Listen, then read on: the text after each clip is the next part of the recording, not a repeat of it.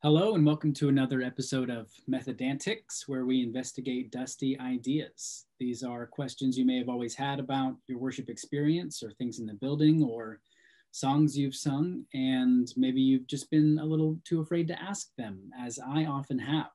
I am Justin Bair. I'm the Associate Director of Worship and Music here at St. Luke's, and I often have these questions, and I have often relied on Sid Davis to help me answer these questions. And so here he is, and he's going to introduce himself and our topic for today. I'm Sid Davis. I'm the Director of Music and Fine Arts at St. Luke's United Methodist Church.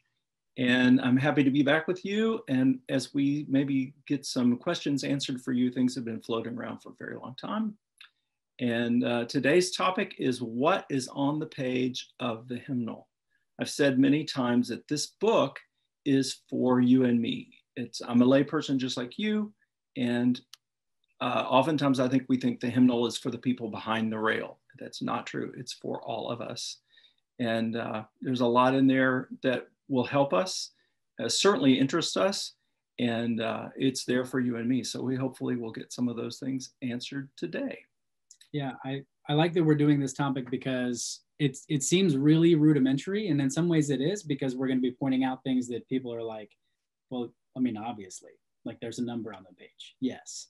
But it kind of feels like, worship that becomes really routine for people is sort of like seeing the movie but not reading the book, right? It's like, I was never really much of a reader growing up, and I liked movies because I was kind of lazy, and they were a much easier way to, and much more entertaining way to explain what was happening in this story. And so I would be annoyed at the people who would say like, well, the book was much better.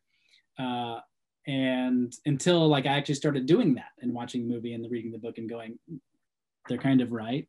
And that's how this feels a little bit, is worship can be such a passive thing where you sort of, maybe you just stand in the pews and you just listen to the songs, or you've heard them enough that maybe you sing along, but you don't have to open the hymnal. Or maybe you open the hymnal and all you look at is just the words that are on the page. And this is that version of kind of reading the book, where we open this up and go, this is maybe a lot of stuff you've been missing that we hope will sort of intensify your experience with this book. Sure. I think it's, and I've thought for many years that all you have to do is crack the door, open a little bit, and give people a little information. Doesn't have to be much. I don't have much, but what little I have, I think if we can crack the door for people and help them realize that it's easy to make assumptions in anything in worship, that everybody understands this or knows where this comes from but me. And it's not true. That's simply not true. Yeah. So there are a number of things on a hymnal page, and that we're all going to point out. And because it's one we've talked about before in Methodantics, and it's a really easy one to start because it's not number one per se, but it is the first one in our Methodist hymnal. It's number 57, "Oh, for a Thousand Tongues to Sing." And we talked about, maybe as last week or a couple weeks ago, kind of what you would expect beginning to end in a hymnal. And it's kind of the theological order of these things, often the chronological order of these things.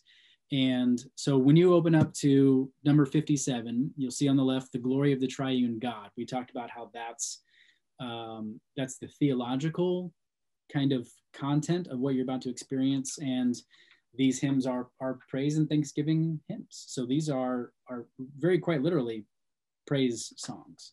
And you can see that at the very top of your page. So the things that we would point out that are on this hymn page that you would want to see is the hymn number, the name of the hymn, obviously the words, the lyrics, the music itself, and then in the bottom right, you have the hymn tune, which is always recognizable because it's in all caps. And then you have a tune meter, which most of the time looks like numbers, but in this case, it's not numbers, it's two letters, which is common meter. So Sid, tell me what you know about "Oh, for a Thousand Tongues to Sing." Well, first of all, there are many more verses. Like most Wesley texts, there are many more verses to this than the ones we sing. I think this one actually starts with, if you turn the page over to 58, you'll see Charles Wesley's original poem, which is 18 verses long, something like that. And this starts on like verse 7 or something like that. Oh, the part that we know of 4,000 tongues. It's been the first hymn in every official Methodist hymnal since the time of the Wesleys.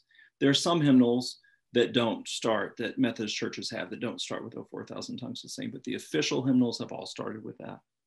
And I guess, you know, we sort of joke about this being this is the national anthem of United Methodist. This is our song. And certainly we sing it a lot. We know it well. It's in our DNA, and it's a very, very Wesleyan text. This is a totally ridiculous analogy, but it's the first thing that came to mind, so I just have to say it. When I was I was probably in middle school, 104 KRBE was just what everybody listened to. It was the cool one. And there was this really, really stupid song called the Barbie song. And I think the DJ accidentally played it twice in a row. And then it was like a request hour, and somebody had called in and requested it. So because of that, then they played it a third time in a row. And then because it was just sort of a running joke now, they kept playing it. And they played it, I think the story is that they played it 104 times. Oh my gosh. Straight. Which is, of course, it's like the most annoying song you could imagine, but it's also like very catchy. And so people go through these phases of being really angry about it and then laughing about it because it's a joke. But it almost feels like that's what would happen, that kind of like, this is funny, but I'm also really mad about this. If we could just, one Sunday, we just sang all 18 verses straight through of over 1,000 tongues to sing.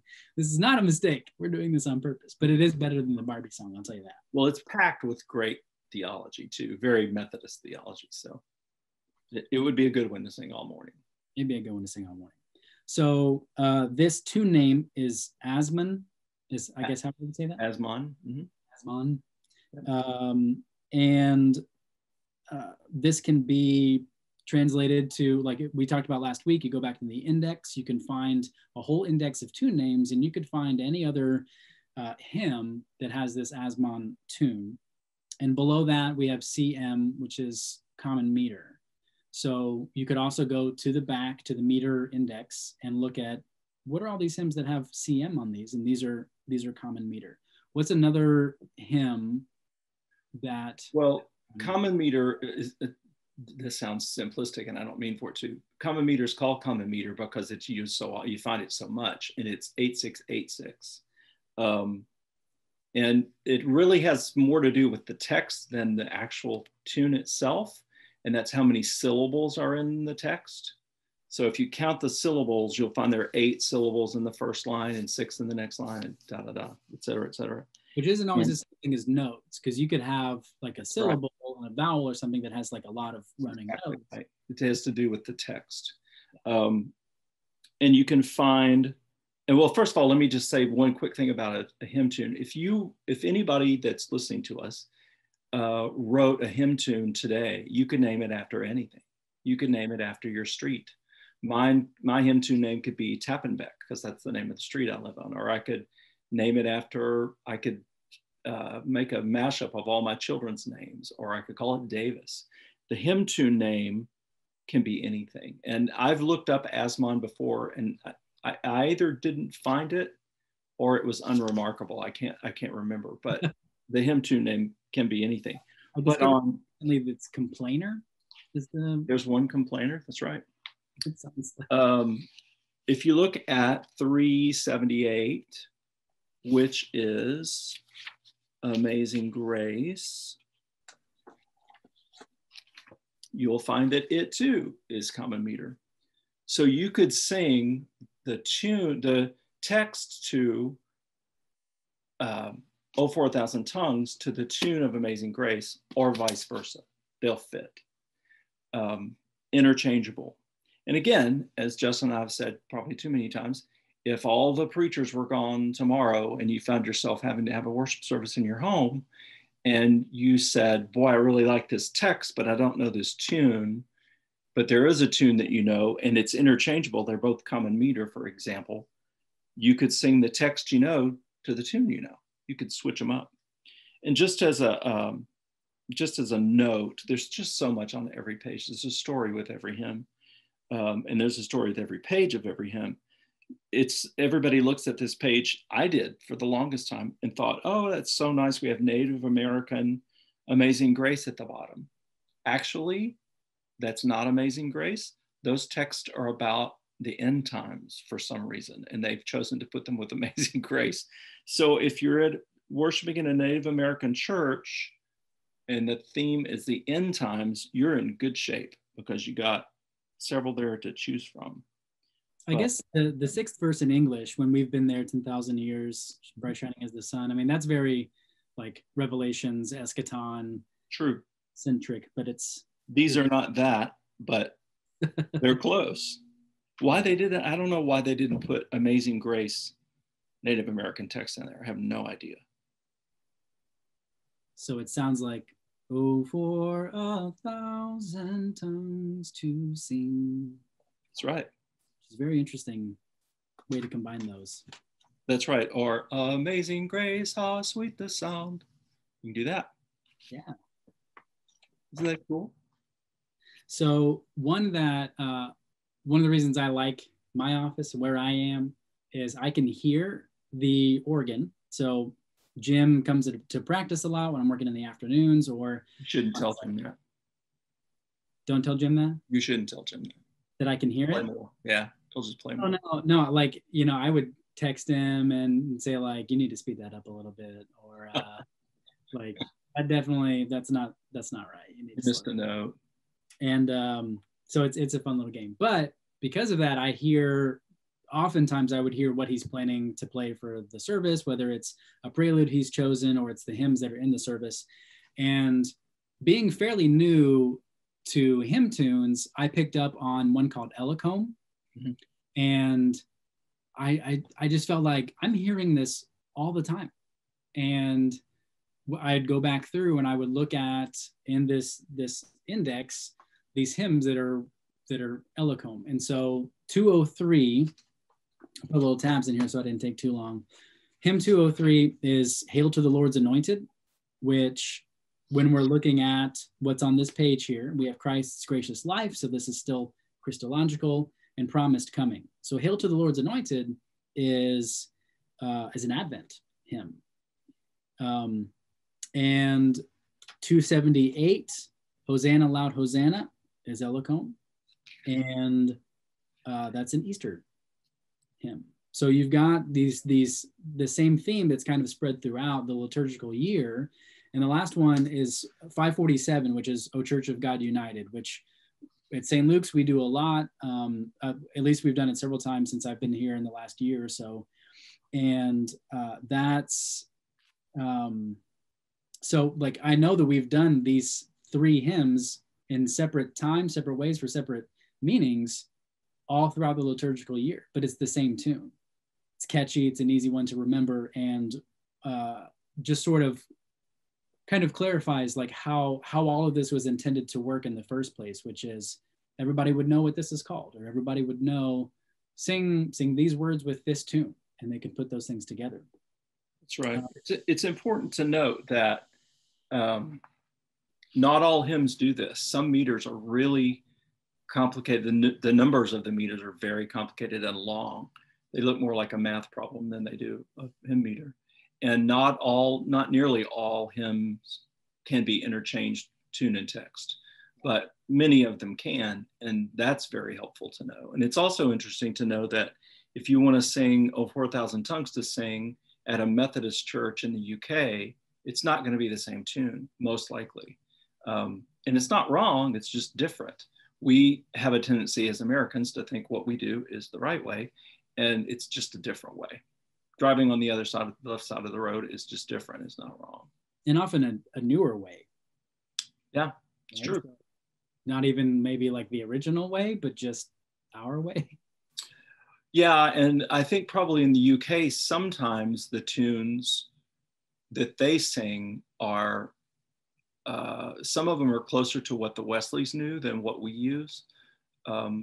There are definitely, my experience in being in church in the UK is they're more complicated tunes than we're used to. But it takes all kinds, makes the world go around. When you were talking about meters, I mean, the variety of meters, some of them they're so strange. It's like, why did you even pick a meter? Like 11, 4, 7, 9, like, is that even really a meter? And is anybody else ever going to do that again? Right. For the one for Ellicombe is 7676D, which has a ton. It feels very poetic. O Church of God united to serve one common Lord, proclaim to all one message with hearts in glad accord. It's very iambic. And the D means double. It means that happens twice. I did not know what that meant. It means double. I just assumed there was like a 7676A. No, that's B. It means double. Well, that's helpful to know. And so you can take this 7676D and you can put it with a whole bunch of other tunes. And like the way that all of this works together makes me feel so much more like this is a really purposeful, comprehensive, not unlike when scripture is cross-referenced with itself or other verses, a lot of cross-references in the New Testament saying this is the original Old Testament passage that this is from, especially in the Gospels. That's a lot of how this feels, is how all this is interconnected. It reminds me of a TED talk I heard years ago. I don't remember what the title of it is. I'll have to look that up, but it's this guy who plays, I think he's maybe a journalist, sort of one of those just seekers of information and wants to write articles about this stuff. But he plays this game with Wikipedia and he'll read like the article of the day. And then until he gets to a point where he'll read something he's never heard before, and he'll click on that link that'll take him to another page, and he'll read that page until he's got something he's never heard before, and click on that link. And sort of his like discipline with this is that he'll keep doing this over and over for as long as it takes until he gets back to the page that he started on. And sometimes that can take just a few minutes if it's like a really related topic or something, and it just sort of circles back on itself. And sometimes it just takes him to like the craziest places you wouldn't imagine are actually information that people know things about. But that's kind of how this feels. Is like you could start with "Oh for 1,000," and you could pick an author or a composer or a hymn tune or a meter, and you could just work your way through the entire hymnal with all these interconnected ways of understanding how this music was put together. That's right. And it's, I've said many times also in here, every page has a story. And for example, as we were talking about earlier, there's a hymn called Christ Upon the Mountain Peak that's practically unsingable, but visually, on the page, visually, it represents, it does what it's poetic in sort of a 4D way. And if you took your pencil, which I don't encourage, and connected the dots of the melody, it forms mountains. And the accidentals, or the sharps and flats, are so prevalent that they look like rocks on the mountainside. And that was the way it was supposed to be. St. Francis wrote, All Creatures Are God and King. And the story goes that he wrote that. He was not at his home in Assisi. He was traveling. He came back home. He found out he had a terminal illness, and he added this last verse that we have, which is "O Sister Death," which means even death praises God. And for example, we have Duke Ellington hymn. The very last hymn in the book is written by Duke Ellington. We don't sing it. It's a good hymn, real soloistic, so it's really easier for soloists to sing. But the book is so rich; it just goes on and on and on. Well, in the comment about having an author from the 4th century, like St. Francis of Assisi, just also goes to show you that yes, like this was a lot of this was compiled, a lot of this was composed in the last maybe 200 years, but there are ancient texts in here. There are things that are foundational to Christianity writ large. that are contained in this book. And it's simply just a matter of like spending time in here and figuring these things out. I think just adds so much depth. Right. Our book. It's for us. I would hope to be, as, I don't know, influential enough at some point to be like Justin of Houston, you know, like St. Francis of Assisi. I don't think nobody's ever going to call me Justin of Houston. I'm not even Sid of Tappenbeck, so I can't comment on that. Ooh, that's better though. Is it? It's I think certainly smaller. I have a better chance of being Sid of Tappenbeck than you do, Justin of Houston. That's very true. I need to narrow down my my demographic here, my geography. So that's a lot of what we wanted to talk about today. But exciting news, we're going to start a new section of Methodantics. We're calling Methodantics Mail. And we got our first question. We always talk about our email addresses at the end. Ask if you have any questions, anything you want to know about the service, anything you've experienced. And so we did receive our first Methodantics mail. This one came from Anna Simpson, who is on our media team here at St. Luke's. Wonderful part of making sure everything on a Sunday morning happens as it should. And so she gets to see and experience a lot of these things every single Sunday in the sanctuary, especially now that we're back in person. And I love that it made my day when I got this email, because I love that it's not enough to just sit in the room and know that you're in this space, but to want to know more about the space, and even from behind a soundboard or from behind a camera, people worship in our sanctuary every Sunday. So she asked 3 questions, and we're going to answer 2 of them. But the first question is, why do we use King's Hawaiian bread for our communion? And do all Methodist churches use that, or is that specific to us? And it's a great question. And my gut reaction is that, well, it's delicious. If you've never had King's Hawaiian bread, then that's like the first thing you need to eat for dinner tonight. But it's really, I feel like it's a little bit deeper of a question of like, what are these communion elements? What do we use for communion elements? And why do we use those things?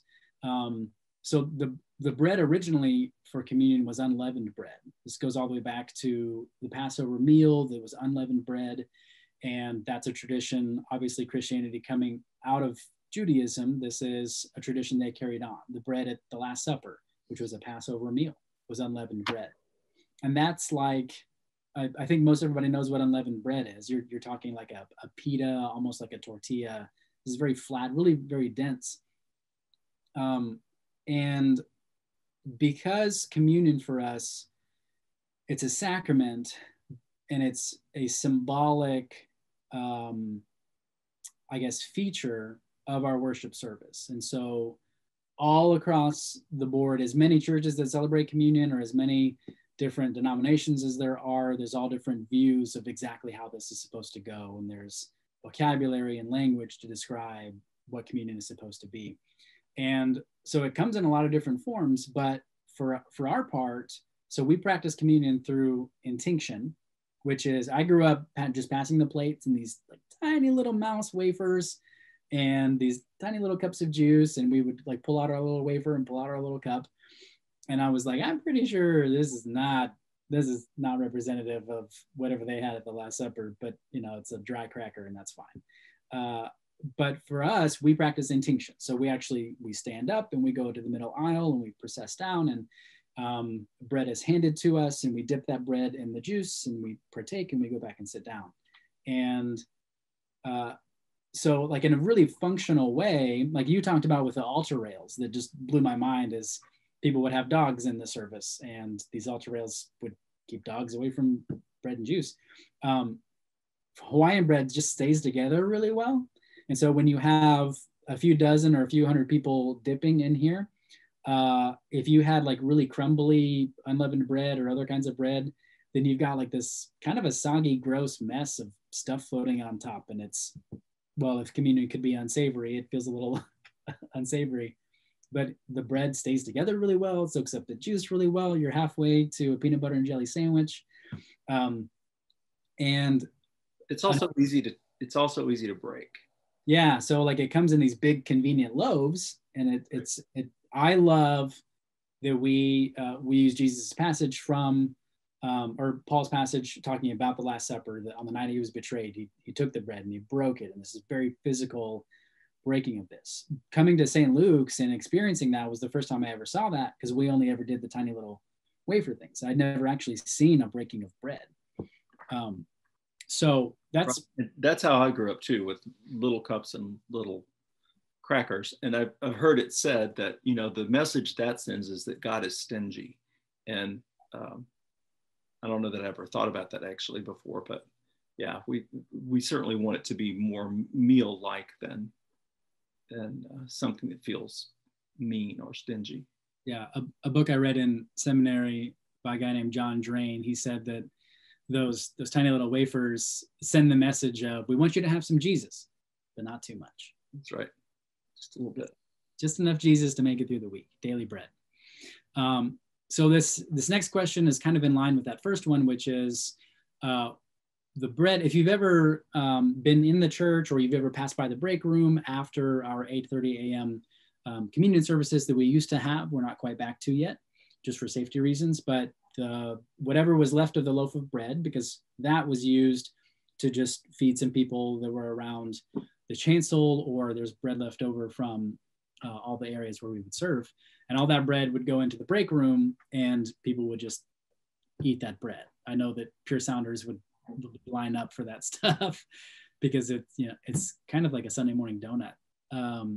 And I knew a little bit about that. When Norlin was training me for this job, she made sure that when I would clear the altar after the service, if there were any crumbs left on the altar, you did not dump those crumbs in the trash can. Right. After the elements have been consecrated, they're supposed to be consumed. And in Catholic churches, the worship leaders would drink all the wine and all the bread's consumed, or you throw it out, you pour it out into the earth and let the birds have it. But it's not supposed to be discarded. It's supposed to be consumed. Yeah, it's in a very, again, kind of a symbolic way. It's this thing that was, it was made in a factory somewhere. It served really one purpose. But then we, the church, we adopted this thing. We took it in and we repurposed it. It now has a holy purpose. Right.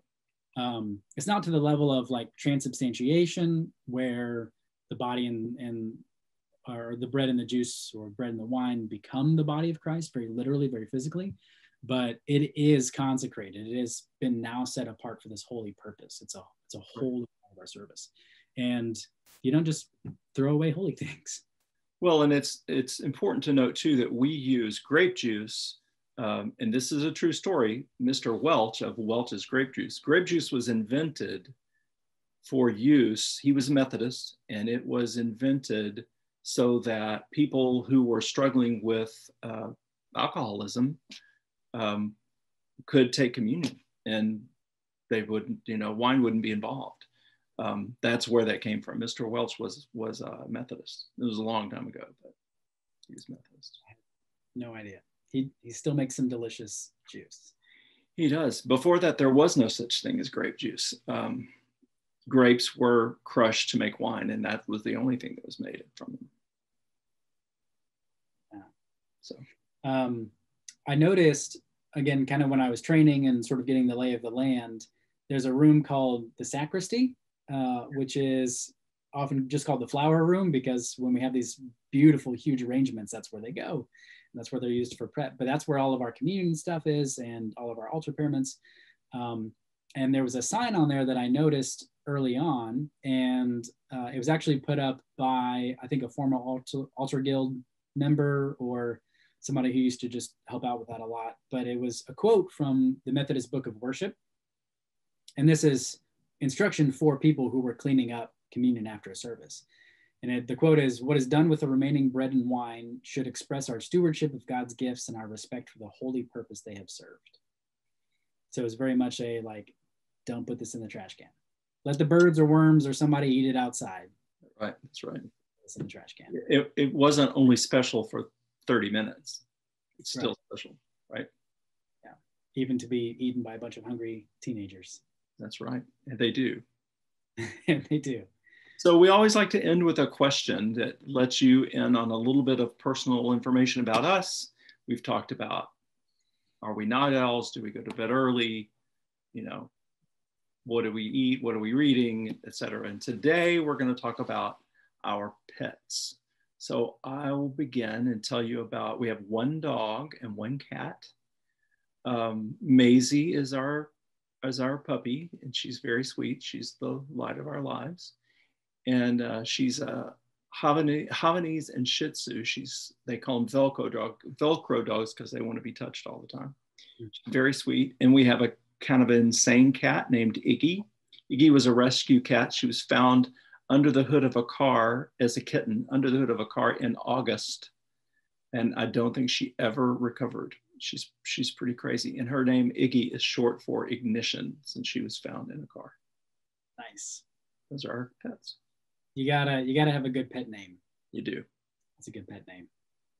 We have one pet, and we've had him now for almost 9 years. His name is Simon.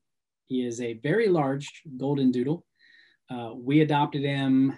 I was student teaching, it was 2012. I was student teaching, and a friend of ours had gone to DFW Humane Society, and she had picked up a dog and said, there's one more left. And so I actually left work that day. I got permission from my master teacher, and we drove over, and we picked him up. But because he's adopted, we don't actually know like what his entire pedigree is, but we're pretty sure he was like a golden doodle bred with a Great Dane, because he is very, very big. At one point he got up to about 120 pounds, and he has these very long legs. In fact, when we first got him, we were in an apartment complex with a 50-pound dog max. And within a couple months, he had surpassed that. And we were like, well, he wasn't, but now he is. Does that count? I don't know. I don't know what we have to do. And he's an awesome, fuzzy, cuddly dog. He's given us our fair share of problems. He likes to eat socks, and not so much anymore. Now he's just old and chill, but he did eat many, many socks. And squeakers and things that just made for a lot of really late nights taking care of Simon. He got his name, it's not as cool as Iggy, but he got his name because I was really into audiobooks for a while, and I was listening to I was kind of an armchair, like astrophysicist enthusiast, I guess. So I was reading a lot of like Stephen Hawking books and Kip Thorne, and one book I was reading was read by a really snooty British guy named Simon Preble. And so Simon was like a common name in our house at that time. And so when we were trying to name him, we kept just like sort of shouting names that were at the top of our head and just seeing what he responded to. And the first time we said Simon, he looked right up at us. And so we thought, okay, I guess. His name. He was just waiting for you to land on it. He was just waiting for it. He was almost Oliver. He was this close to Oliver. And if he has a brother, that'd be good. Simon and Oliver. That would be good. No plans for or Garfunkel, one of the two. Also good. So that's it for us this week. We hope you enjoyed our look through a hymn page, and we hope that it was really helpful for you. As we did receive our first Methodantics mail this week, you are always welcome to email us and ask us any questions, or ask us what we may end up covering in a later episode. We'd love to interact with you about this stuff and get information to you guys that'll help you worship more deeply. My email is jbair@stlukesmethodist.org. Sid Davis is sdavis@stlukesmethodist.org. We'd love to hear from you guys, and we hope you have a great week. Thanks for coming. Bye.